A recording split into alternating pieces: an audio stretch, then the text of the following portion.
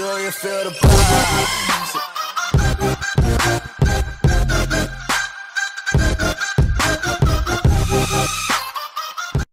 Hello everyone, and welcome back to another video.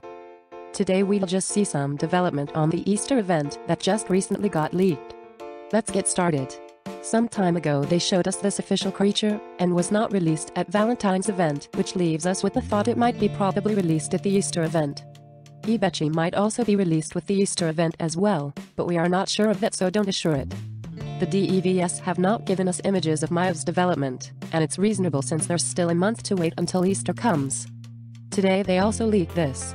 In this text, they say the general concept of this event, how it works, and how the creatures will be introduced, thus being the currency we'll need to get them.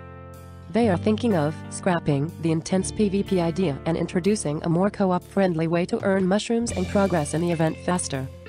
They'll divide the previous Easter creatures into a store and a gacha. Kiiki, Fugu, and Verdant Warden alongside a new creature will come.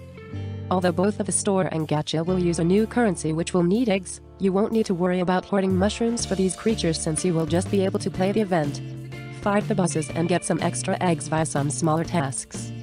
Now about boss battles and co-op specifics.